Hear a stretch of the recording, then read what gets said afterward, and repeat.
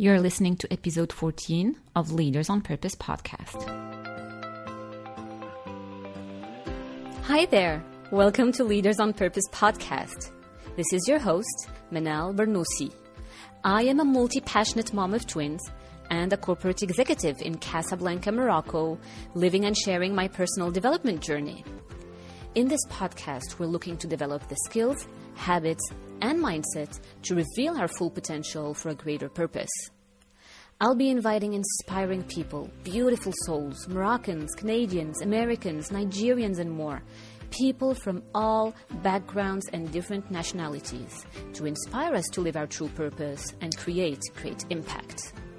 So join me every other Sunday and let's make this happen.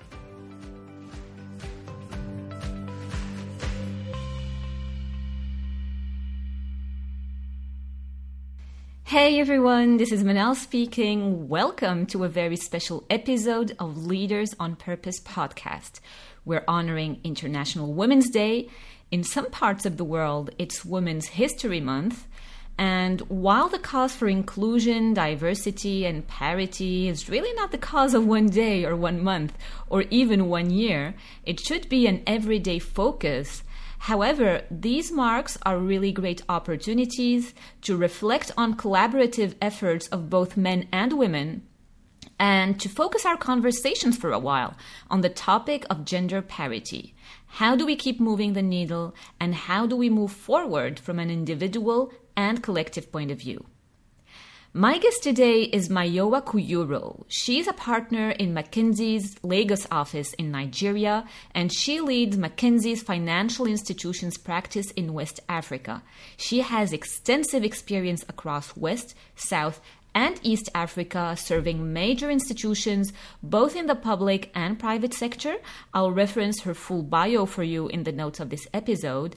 And she is the co-author of several published research reports. And the one we're talking about today that absolutely blew my mind is The Power of Parity, Advancing Women's Equality in Africa. I listened to some of the findings of this report at an event I was attending last week, and I was like, I need to have Mayowa on the podcast. Many of us will be on panel discussions or having conversations with colleagues about this in the upcoming week, and we can all use some real data and strong messages to help raise the awareness and do something at our own level. So I reached out to her, and here we are. Mayowa, thank you so much for being with us here today. We made this happen on such short notice. Welcome to Leaders on Purpose podcast.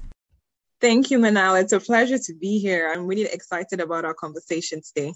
Thank you. So let's kick off this conversation. Can you tell us a little bit about yourself, your background, and the journey that led you to where you are now? Absolutely. So I was born in Nigeria. I'm the first of 4 kids. So I have the typical firstborn daughter sense of responsibility. As all good daughters do, I studied sciences in in university, and then when I finished, I thought very hard and about what I was going to do after university. Now I had sort of done engineering, but I didn't really like it, and I was sort of trying to figure out what sort of made the next best step. And my friends, interesting, said to me, I think you should try consulting. I think would be very good for you. And I was like, oh no, I definitely can't go to consulting. It's like for very, very smart people. But then I also wanted to move back to Nigeria, and I had a certain parameters of the type of institution I wanted to work at. I wanted to work at a global institution that would give me a good sort of ground base for sort of whatever it is I wanted to do after that. And, somehow I found myself applying to McKinsey and a couple of other consulting firms. I got into McKinsey, and it was a very easy choice for me because they were opening a Lagos office, and I wanted to be back home. And I became the first business analyst that was hired into the McKinsey Lagos office when it opened in 2010. And I spent 2 years as a business analyst, working across Africa, learning the continents. I always say it took me leaving the continents actually to learn about the continents, and me leaving Nigeria to learn about Nigeria. And I learned a lot about, the world in which I live. After that, I moved to Australia because that's what you do. Immediately after my tenure as a business analyst. And I was working for a bank in Australia. Then I went to business school for 2 years. And there, it was a great time for me to reflect and actually think to myself, it was another point for me to think, do I want to come back to the continent? Do I want to be here?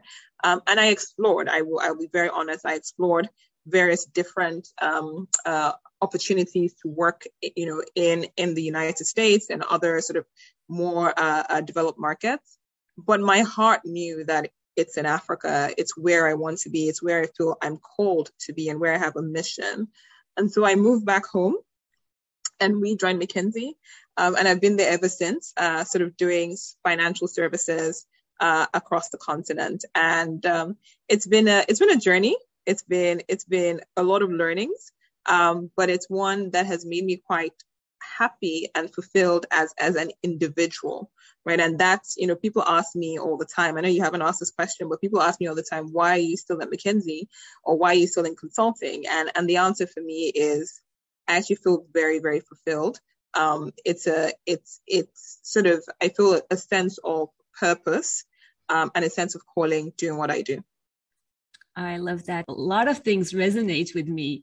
The calling to go back to your home country, which is exactly what I did also. And in 2010, that's a common thing between both of us. I used to work in Paris and then came back to Morocco in 2010. And, this quest for purpose, it's something we talk about a lot on this podcast, and really the quest for fulfillment.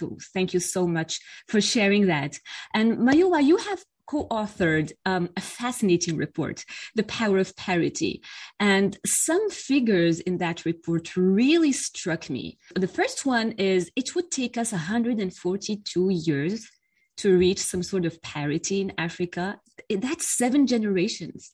And also another figure that blew my mind is that our continent could benefit from a 10% increase of GDP if we reach that parity. Can you talk us a little bit through why gender parity in the workplace is so important, and just more generally your thoughts about this topic? Absolutely. And by the way, hearing you quote those figures, talking about 142 years, 10% additional GDP is exactly the reason why we wrote the report. I remember when we launched the report, we launched it at the World Gender Forum at the end of 2018. And I had people from organizations, sort of large multilateral organizations, telling me that the reports would form the basis for sort of fact-based advocacy, right? I think it's important. A lot of the times when we have gender parity discussions, the discussions are sort of emotive and perhaps not anecdotal. And it was important for us to create the fact base, to be able to have the conversations in a intelligent, in a very, very fact-based manner. So thank you so much. It makes me happy to hear you quote the figures. Why is gender parity important? It's, for me, I think about it, and I think that's the tenets of the report. We think about it in 2 angles. One is parity in society, which looks at sort of the indicators along a number of dimensions, things like healthcare, inclusion, sort of social representation, and so on and so forth. We also look at parity in the workplace. And I think the reason we do both is I don't think you can, as an individual, I'm not the sum total of only the society I'm in or the work I'm in. I think it's for me to be, for example, a good professional, I need to have access to adequate healthcare, right? So I'm well and all that. So I think both are interlinked. One of the things, or one of the reasons we bring it to the workplace in particular, I always say this, gender parity is not about, doing the right thing or doing the good thing. It actually, the research shows that when you have sort of diverse boards, diverse executive management, you actually see an increase, right? You see a little bit of an increase in the performance of the company. So that is, I don't know what much I could say to convince, if you're sort of a business person, you are going to perform better when you have diverse voices in the room. And then the fact of the matter is that women, I can't remember if this is true or not, but I think it is. Women make up half the population. So why would you exclude half of the insights, the knowledge, the brain power into your organization if you're not making it a place that women can thrive and succeed? And I think the third thing for me is, where you want to be able, not only is it half the ideas, but if you're making something, you also want people who have that perspective, right? If you're selling, you're making a widget, or you're making whatever it is, you want people who also understand the other perspective and the other side. So again, why would you exclude or create a place where women cannot thrive? So I think for me, gender parity in the workplace is important because we're talking about half the population. We're talking about diversity of ideas, which always makes it even better. And we're talking about the fact that you can also have the other, you can also have another perspective that enables you to serve your customers, your clients, whomever better. So it's sort of that. Those are some of my thoughts around sort of why parity is important in the workplace. Thank you so much. It's always insightful to hear other people's perspectives on this topic. We might be stating the obvious for many of us, but it's not for everybody, or else the numbers wouldn't be that bad, right? As you said, why wouldn't you benefit from the perspective of half the population of the world? So it's really helpful to articulate those thoughts and keep reminding everyone why it is not only the right thing to do, but it's also the financially smart thing to do. Okay, I'd love for us to move to another section of the report, which we should all be talking about. And it's the 5 barriers to gender equality in the formal workplace. This came up from interviewing senior women in the corporate world. And the first point is societal and cultural expectations. Can you please elaborate a little bit on this one? I come from actually, Nigeria is very interesting, but I come from a country that is still primarily patriarchal, which means that you expect I might be working same as my partner, but I'm the one who's expected to be responsible for the upkeep of the house because it's a societal expectation. That's the case in so many countries. Yeah, exactly. I'm expected to be seen and not heard, in certain circumstances because, women are not supposed to be outspoken and so on and so forth. And sometimes people internalize those expectations and it comes out in the workplace. So I had someone who told me that when she goes into a room of men, which unfortunately a lot of our workplaces look like, she isn't able to be articulate, even though I think this is she's a promising young professional, but that is then hampering her ability to be successful at work because she's not able to voice her opinions because of some of the ingrained expectations that she's sort of internalized.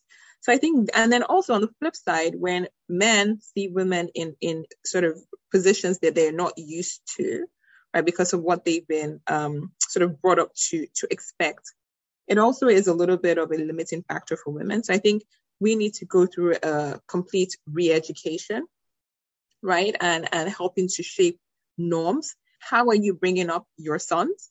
How are you bringing up your daughters? So if your son and your daughter are playing, do you tell your daughter come and wash dishes or come and cook? Or do you tell both of them to come and do it because they're both jointly responsible for home chores, right? I remember growing up and all the women and all the young females would be in the kitchen while the guys were playing. That is, we need to break those things because they're real and they're there, and because there's expectations we need to break. Oh yeah, absolutely. It starts at a very young age, and it's all those tiny little details on a daily basis that shape the mentality. As you said, how do we raise our sons? How do we raise our daughters? What role models do they have around? And also, what's the narrative that goes inside their heads? Most women, all the women that I know, most women that I ever met with, have been raised from the time they were little that to be a good woman is to be good for other people. So if you're a good mom to your children, if you're a good wife for your husband, if you're a good sister, daughter, friend, then you're a good woman. And the hard part about that is your value is fully wrapped up in someone else's perception of you, which is crazy, right? You cannot drive your inner worth from the outside. So I love that this societal and cultural expectations came up as number one. It is. Let me give you one more example, actually, that is very real, which is, and you struck a thought as you were speaking, which is we're all sitting on a table. We're in a meeting, and the woman is expected to get up and serve the tea and coffee, where we are all peers, right? And the woman, I've actually seen it happen a number of times where the woman is summoned to come and get tea and coffee. Why not the men, right? Why not the men? And you're trying to be helpful, but sometimes those are sort of what I would term career limiting helpfulness activities. Yeah, or being the only one to be asked to take notes at a meeting consistently. And that's the unconscious bias also. It happens everywhere. It happens at work. It happens in the workplace. So we definitely need to break those habits and break the bias. Which leads us to the second barrier that has been identified in the report, which is unconscious bias in the workplace. Can you tell us a little bit more about what that is? So unconscious bias essentially is, and these are, I think, I wouldn't use the word learned behaviors, but things you think are not necessarily overt, but it affects the way you make assumptions about certain people based on sort of physical attributes that have nothing to do with who they are.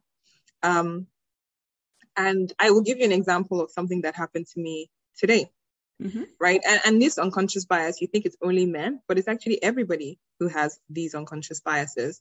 I am used to being in a place where quite a significant number of my colleagues are male, right? If I think about my mentors and people I work with, my clients, a disproportionate number of them, close to 90% of them are male. And I met somebody today with her partner, and I automatically assumed that the partner was the person who is working at McKinsey and she was the significant other.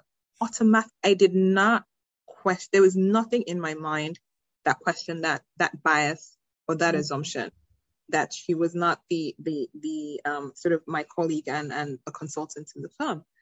And I felt very, very bad about it because here I am, a woman, someone who's done the research, someone who's supposed to be drinking and giving up the Kool-Aid.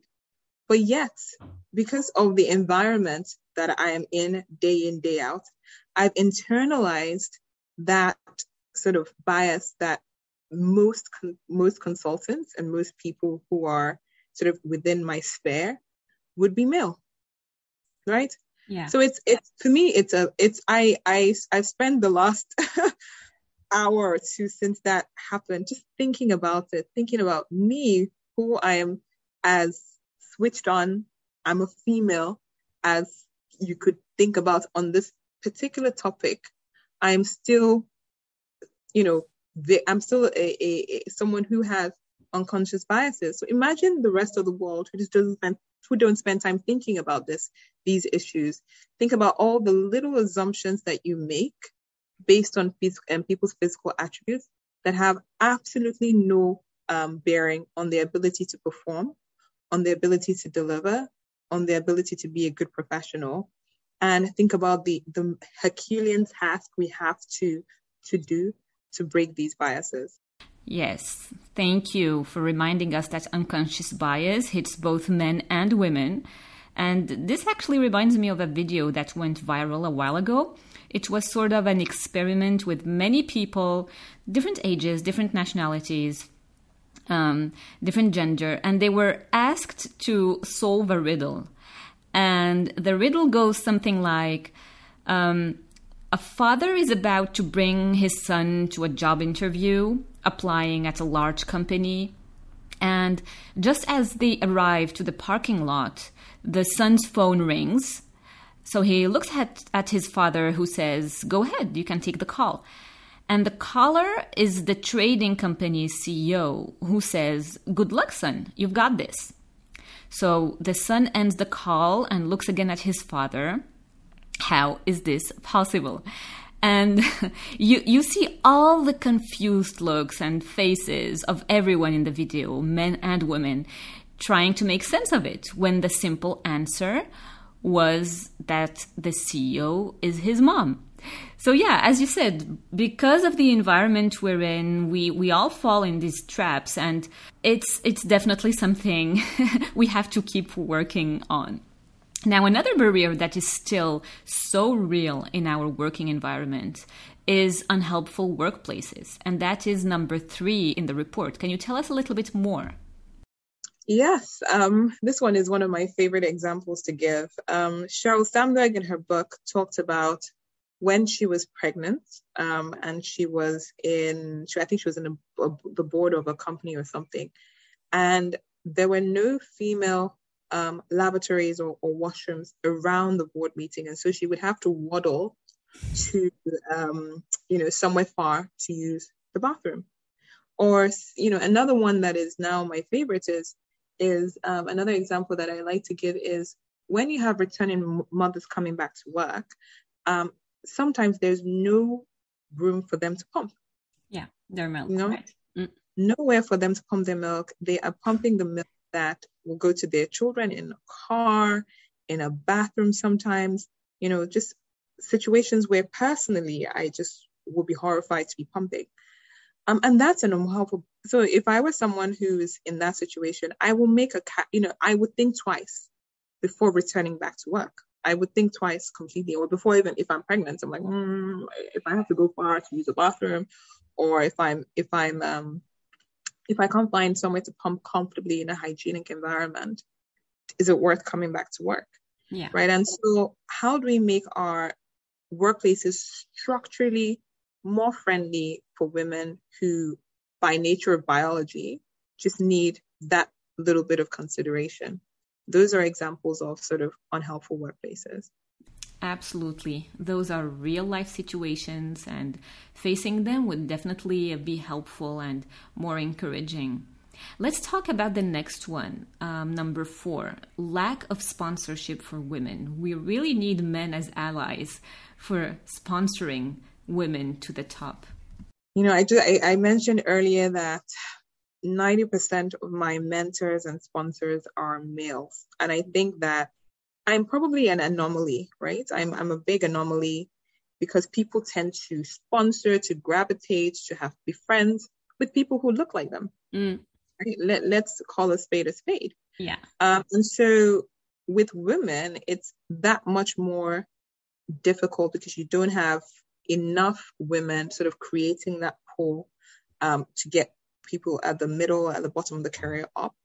And so you don't have, you just don't have the sponsorship that is required to get sort of women further along in their careers.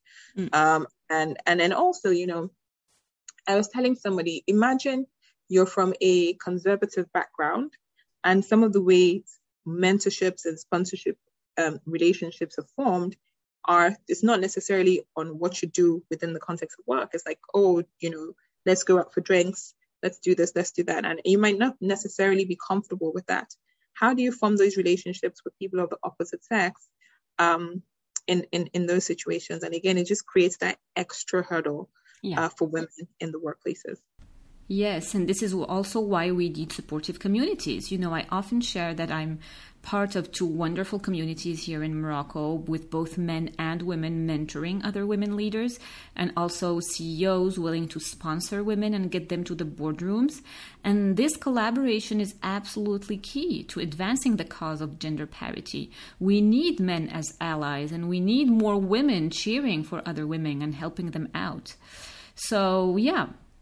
Okay, now we're moving to the last and 5th barrier that is mentioned in the report, which is limited mindset among women. And I love talking about this topic, by the way. This podcast really focuses on the mindset and breaking through our limiting beliefs.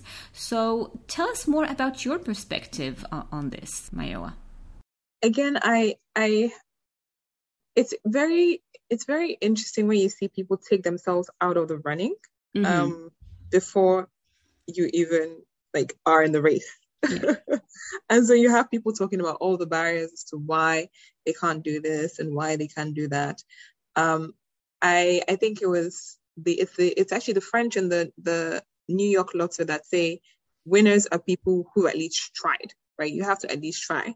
And you see sometimes you think, oh, I can't do this because I'm a woman. I can't do that because I'm a woman. And I think it's linked to the first point about expectations, because we internalize a lot of that and think that some things are insurmountable or cannot be done.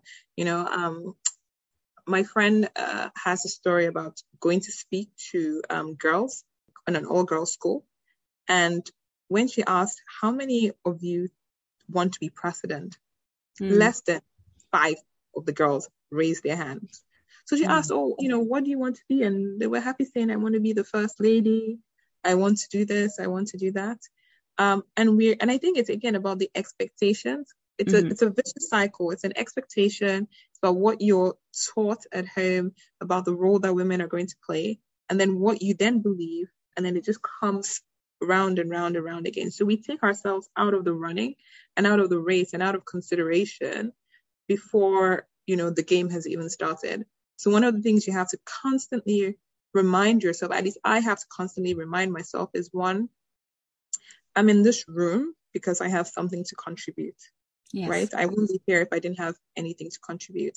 Secondly, nobody's doing me a favor, right? Yes. So don't feel grateful. One of the things is I'm so grateful to be here and so on. I'm like, no, you've done the work. You have something to contribute. No one is doing you a favor. And then your ideas are equally as valid. There's no monopoly of good ideas. So you're in the room, make it count. And so that's something I have to constantly remind myself over and over again. It's not something that I want and I'm like, yes, I'm ready. It's something I have to constantly remind myself every day, because there are so many things that would chip away at your self-confidence and just put self-doubt in you. Yes. But it's up to you to remind yourself that you're an awesome individual and you deserve to be wherever it is you are. Oh, absolutely. I love that. Thank you so much. And, when we talk about, I like to say that before we break through the glass ceiling, or while we're breaking through the glass ceiling, we have to break through our own limiting beliefs. And that's really work we need to be doing on ourselves all the time, because first, the first thing is to get the job done, right? That's like fundamental. There's no question to that. Whatever industry we're at, we need to master what it is that we're doing. I feel that's the best way to serve the cause also, is that we women get the job done. And while we're doing that, working also on our limiting beliefs to navigate that extra toughness that comes from this gender gap. Because as you said, there is a lot of, internal saboteurs and imposter syndrome and so many other things. And that stuff, we need to be working on it and also talking about it. Like sharing experiences helps a lot. Personally, I'm talking from my personal experience. It helps me a lot to be in these communities with other women, and also mentoring younger women, and just really talking about these topics. It's really, really helpful. So thank you so much for sharing that. No problem. Can I just build on something you said that I think is very important, which is this idea that you need to get the job done, right? That is the hygiene factor. That is the base. That's what gets you into the room. And unfortunately, research shows this, that the world is more forgiving to men who make mistakes or who aren't as high performers as it is to women. They're far more, I can't remember what the exact percentage is, but they're far more forgiving of men than they are of women. So what that means, unfortunately, is that you as a woman in the workplace, absolutely, I always say, don't give them an excuse. I know it's not a war. It's not a war or anything, right? Because that's the other side where you're now very militant. It's not that. No, it's not that. Don't give people an excuse to say, this is why I don't hire women. Don't give them an excuse. So it's important that you are good, whatever your profession is, whatever your craft is, whatever it is your skill is, be good at it. Be good at it. Do your work, do the work, right? And then let it speak for you as well. Absolutely. I can't agree more. And, there are all the hard skills, but also, all those soft skills that we don't learn at school, like just leading with authenticity. And I feel it is so important today. We're moving from IQ to EQ to emotional intelligence. And these are all aspects that are much needed, because today it's not about getting things done no matter what. It's also, are you creating impact around you? Do you have that emotional intelligence to understand other people's perspectives? We're all different. And so that personal development aspect, working on our mindset, on broadening our soft skills, is also absolutely key. And I feel we should bring in more of that to the corporate world also. Okay. We're going to do something fun now. I asked the audience to share some situations they faced or statements where gender bias was involved, and I'd love to have your reaction to each one of those and how you would respond to them. I think that would be really helpful to many and just gives a different perspective to our male colleagues. Because again, oftentimes these situations do not come from the wrong place. They are not intended to be inappropriate, but if we do not talk about them, it just carries on that gender bias, So let's go through some of them and you tell me, do you laugh it off or do you call it out? Okay, so the first one that was shared with me is, you're in a meeting room and a male colleague cuts you off and speaks over you and does so consistently. Do you call it out or do you laugh it off? A lot of these are contextual. A lot of these things are contextual, but when I say contextual, I mean it depends on how confident you are with confrontation and who is doing some of these things. But I would tell you that my instinct is to call it out and politely, or maybe depending on how irked I am, unpolitely say, "May I finish, please?" But I am also not particularly known to be a shrinking violet. So I think in that situation, I would call it out. Yeah. One thing that works pretty well, I feel, especially with these meetings over Zoom, is to go, there was probably a technical itch, but I was saying this, and then you just reiterate what you were saying. That's a good tip. I will definitely use that one, in future. That's a good tip. A second one here. So you're in a meeting and you just shared your opinion and no one reacts. Then the next person, who happens to be a male colleague, says exactly the same thing, and then everyone approves. What do you think about that?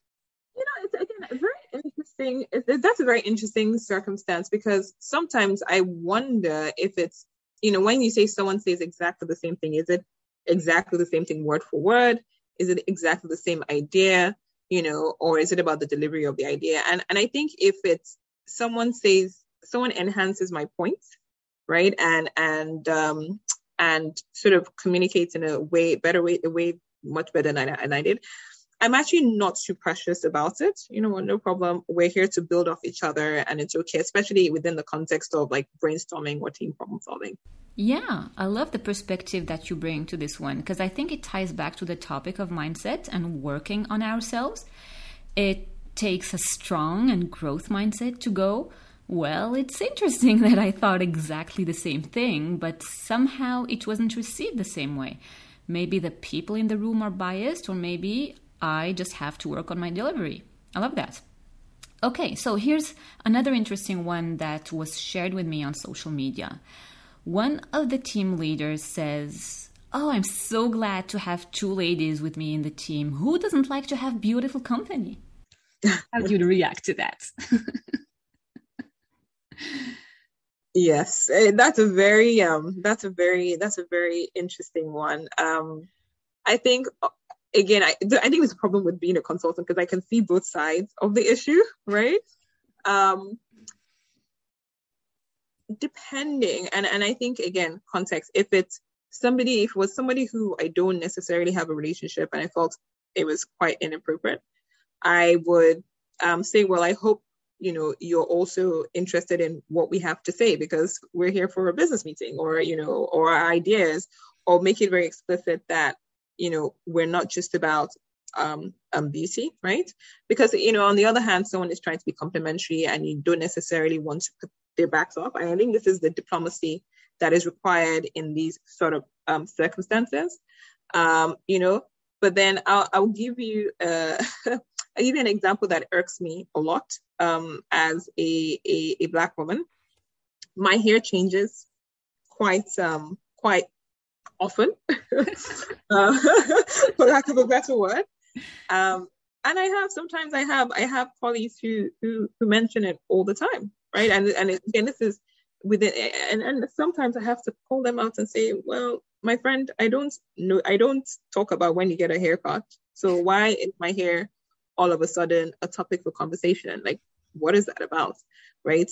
So I think, there's a bit of wisdom and a bit of diplomacy, because sometimes you just have to educate, and it's not coming from a bad place, right? And there's sometimes where you just have to be very draconian and cut it off. So when with that particular colleague, when he said something, I had joined a meeting, big meeting, and then he said something about my hair, and I'm like, well, thanks for noticing, but that's the 20th time you've talked about my changing hairstyle. We all know my hair changes. I never talk about when you have a haircut, right? So I think you need to figure out when's the right time to address things.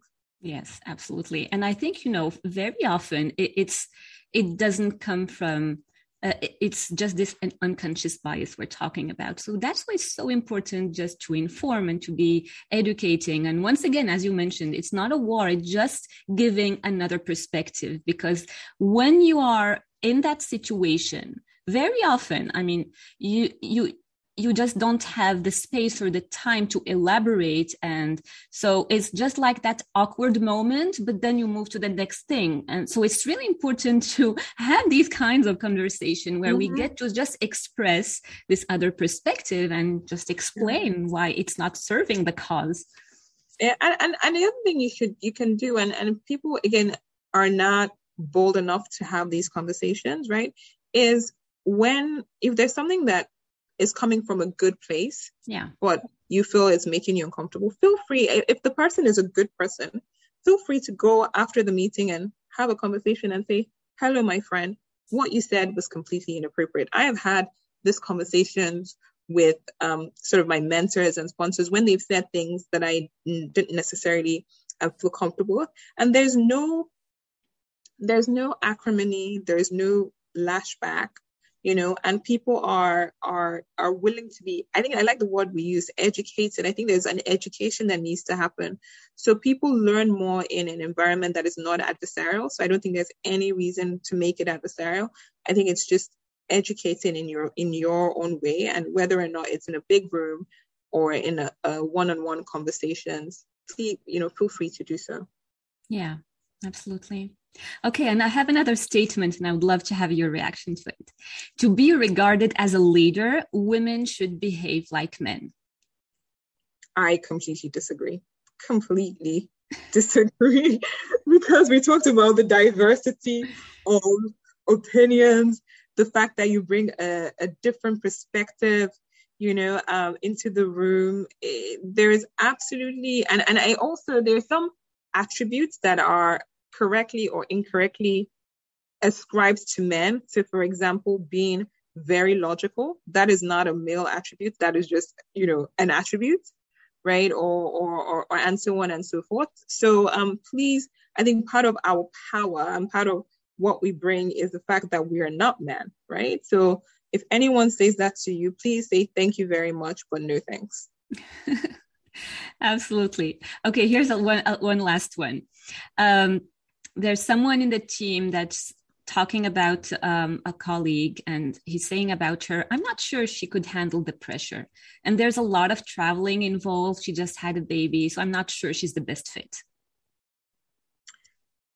I think whoever's in the room needs to say, let's not make decisions on behalf of that person, and call it out. Say, look, why don't you ask her or the individual and see whether or not they're interested. And then also the flip side to that is, would you be having this conversation if it was a returning father that, we were considering? Would you actually take her out of the race or take him out of the race if it wasn't a returning father? I think sort of making those two statements about, one, don't make decisions on behalf of someone without at least asking her.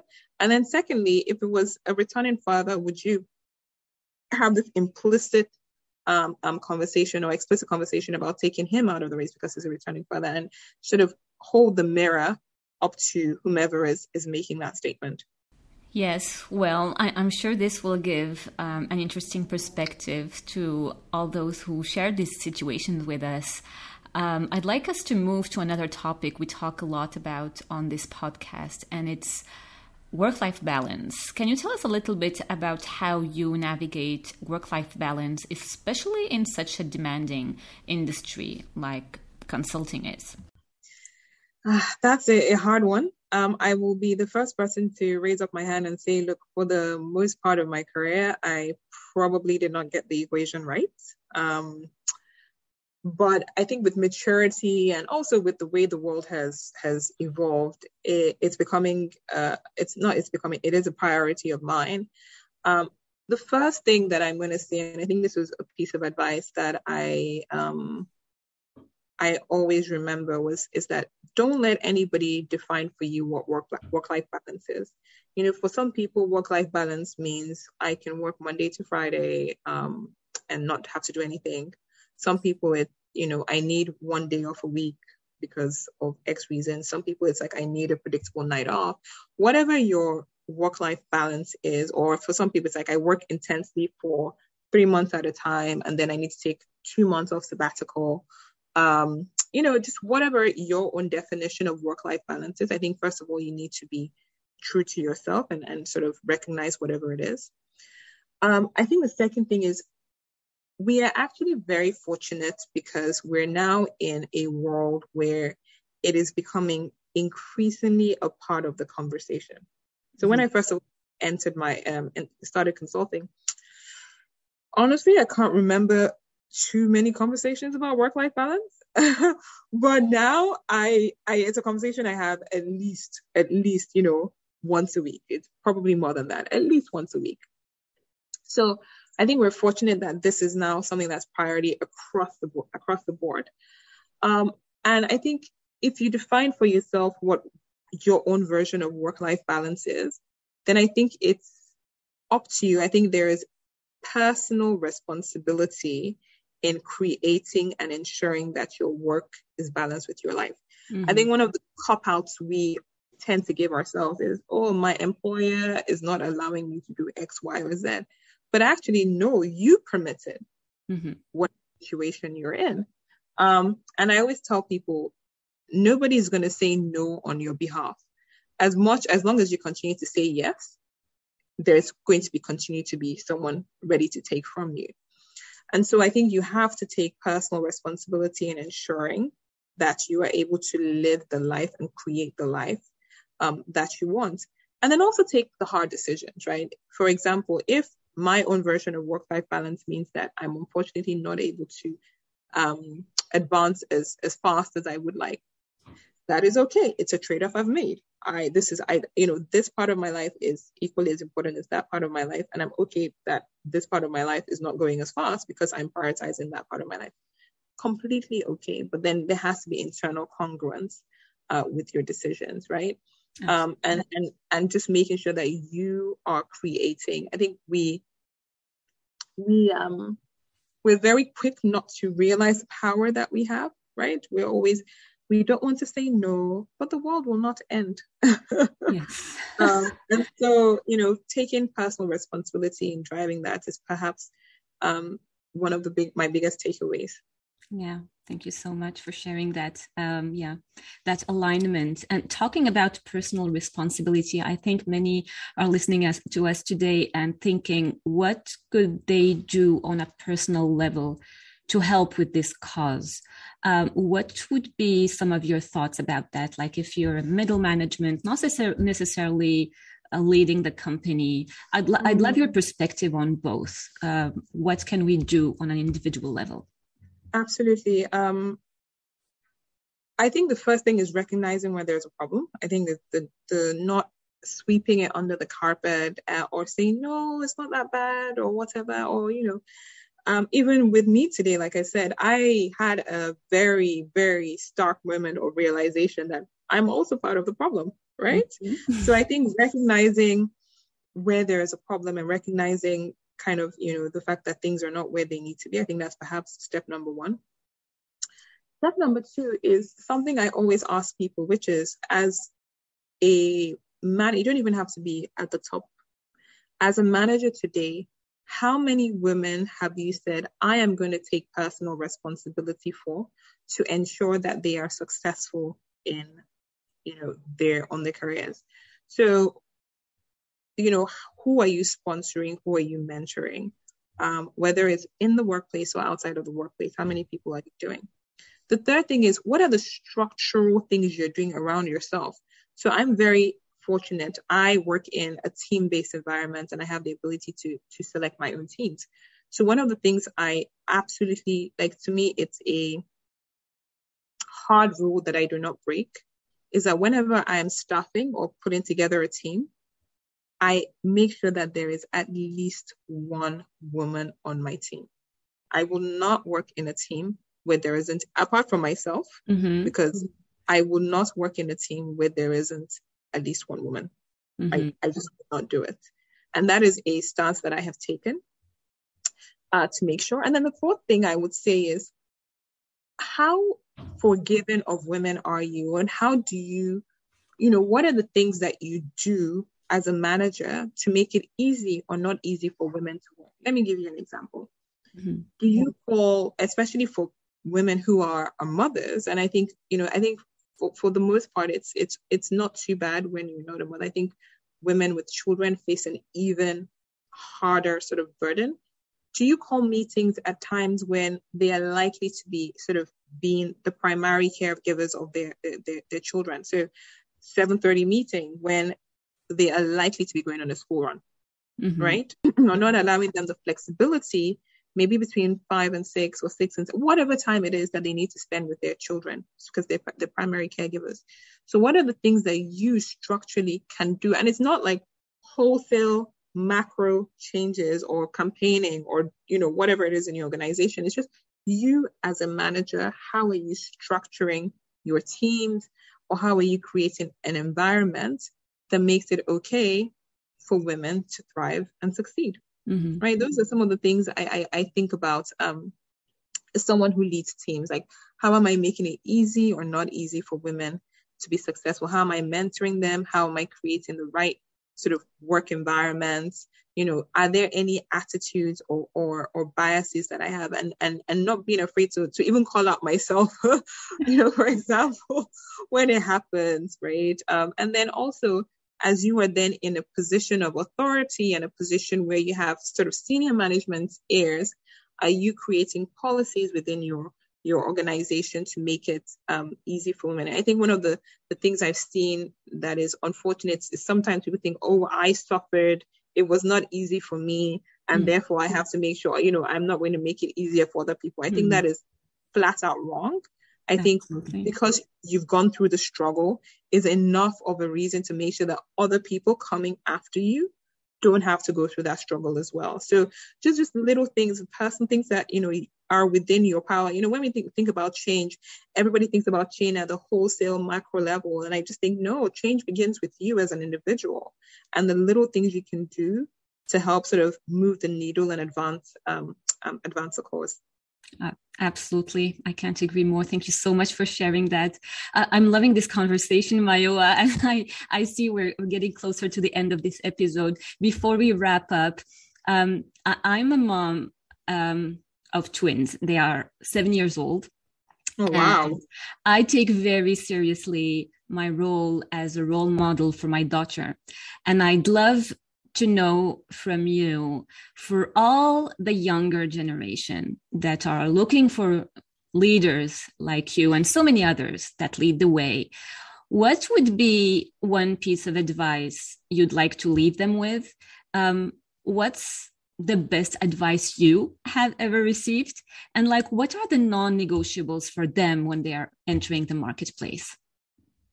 I think the one thing that I'm going to stress is you have every right to be in the room. The battles we face enough external battles. I don't think we should be increasing, or we should be adding to our battles by our internal self-doubt.